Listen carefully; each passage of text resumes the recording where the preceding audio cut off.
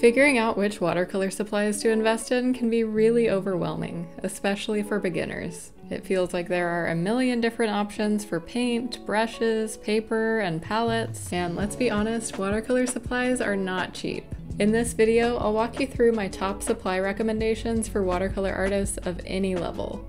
Whether you're a complete beginner or someone who's been painting for years, I'll talk about how to find the best options for your painting style, your experience, and your budget.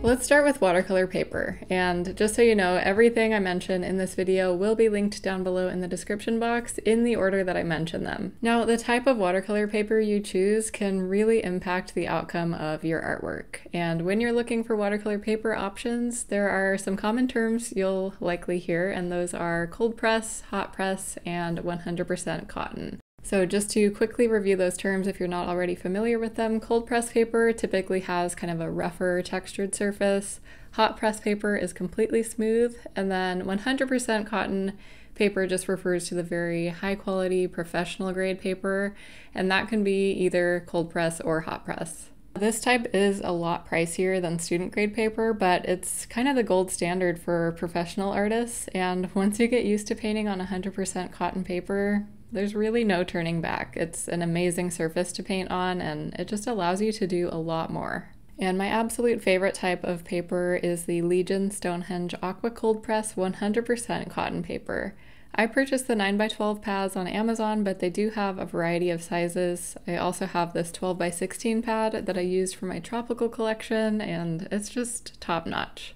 My second favorite is Arches, and I think the correct pronunciation is actually something like Arche, but I'm probably butchering that. That's also 100% cotton cold press paper, and it's a brand that a lot of watercolor artists prefer. I also really like it, but since I'm so used to painting on Legion paper, I find that Arches is a little bit more of a textured surface, so it just takes a little bit of getting used to for me. But if you're looking for 100% cotton paper, professional grade paper, you'll really be good to go with Legion or Arches, and both can be found on Amazon. And if you're a complete beginner, one of the most accessible, affordable brands is Canson XL, and that's student grade paper. That's actually the brand that I started out using for 2 years before I made the switch over to professional grade paper, and the nice thing about that is that you can really just feel free to experiment and practice new techniques and just be free without feeling like you're wasting money on the expensive paper when you're just practicing. I also recommend the Fabriano Studio 25% cotton paper for beginners. It's a great intermediate paper if you're not quite ready to make the jump to 100% cotton. So to recap, my top recommendations for watercolor paper would be Legion Stonehenge Aqua Cold Press, Arches Cold Press, those are both professional grade, and then for student grade, either Canson XL or Fabriano 25%. Let's move on to watercolor brushes. So I do actually have a whole other YouTube video that talks all about watercolor brushes, but I'll link that up here. I exclusively use Princeton artist brushes, and my recommendations are really based on what you're using those brushes for. So for loose style painting, which is what I primarily do, I absolutely 100% recommend the Princeton Neptune brushes. Those have super thirsty bristles, which means they can hold a lot of water and pigment, which is perfect for loose style painting. The size 8 and 12 round brushes are my personal go-tos, but they have tons of options to choose from. For everyday painting, not necessarily loose or detailed, the Princeton Velvet Touch brushes will be one of your best options. They have medium stiffness, they maintain their shape really well, and as a bonus, the handles feel very luxurious. If you're just getting started with watercolor and you're not quite sure what your style is yet, I definitely recommend these Velvet Touch brushes. My go-tos are size 2, 4, and 8. As far as pricing goes, these are very high quality brushes, so of course you could find cheaper options out there, but I do find that your brush quality makes a significant impact on the outcome of your paintings. So if you're not looking to invest too much money into brushes all at once, that's totally fine, but I would recommend maybe investing in just 1 or 2 of the Princeton brushes to start with. One brush really goes a long way, so they'll last you a long time. Moving on to watercolor paint. This is where it gets a little tricky. There are so many choices and variations in paint, and a lot of it really just depends on artist preference. So I'll share my thoughts based on my own personal experience.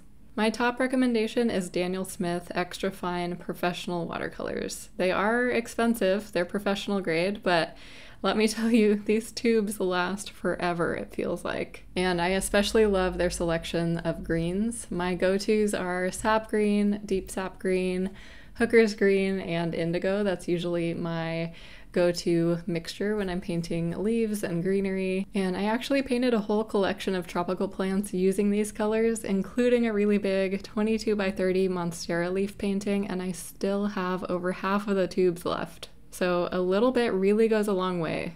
I linked my personal favorite greens down below, and as always, you can find them on Amazon. My second recommendation in the professional paint arena is the My Mary Blue. These are very high quality Italian watercolors and they're super vibrant and beautiful. You can buy them as tubes. They also have a few palettes. This one on the screen is one of my favorites.